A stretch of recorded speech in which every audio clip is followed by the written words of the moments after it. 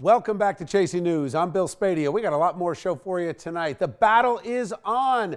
New Jersey's Governor-elect Phil Murphy wants to legalize weed, not just decriminalize it, but legalize it across the board. We're going to talk to a senator who's saying, not so fast. You haven't even taken office yet, but there are a lot of questions about this idea. But first, New York Giants quarterback Eli Manning. He won't be starting this coming weekend, replaced by Geno Smith.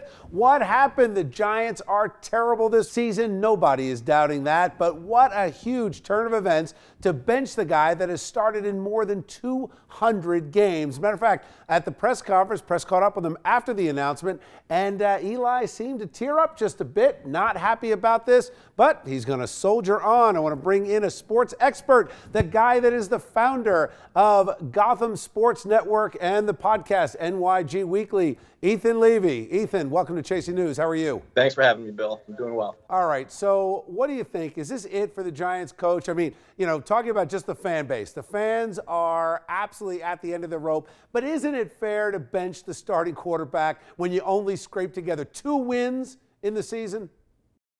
Well, I think there are a couple things that you can discuss when it comes to the benching of Eli Manning. Now, you might have a case if we're talking about starting Davis Webb, 3rd-round pick in last year's draft, just to see what you have in your future. But for Geno Smith, I just don't get it. The move makes 0 sense, and a lot of people are upset. Is McAdoo just trying to do something wild and creative and saying, I literally have nothing left to lose and I might lose my job at the end of the season? I think the writing's on the wall, if we're being totally honest. I think that the organization needs a total house cleaning. That's Jerry Reese all the way down to the coaching staff and Ben McAdoo. And this might be a last-ditch effort to say, you know what, I've sort of been throwing Eli Manning under the bus bit by bit all season. Let's see if I can win a couple games with Geno Smith and prove that he's the issue and not my broken offense. How do you think the New York Giants would do with Geno Smith if they put him against the Rutgers football team?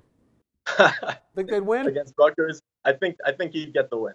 Yeah, it'd be close though, right? Oh, yeah. All right, what's the future for Eli Manning? Is this it? Does he hang it up after this season?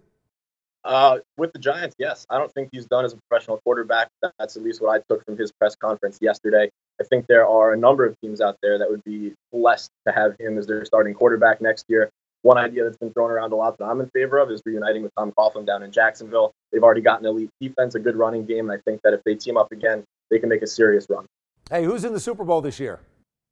It pains me to say it. I think it's going to be Patriots-Eagles. Yep, and there you go. All right, man. Ethan, good to talk to you. Thanks. Bill, thanks for having me.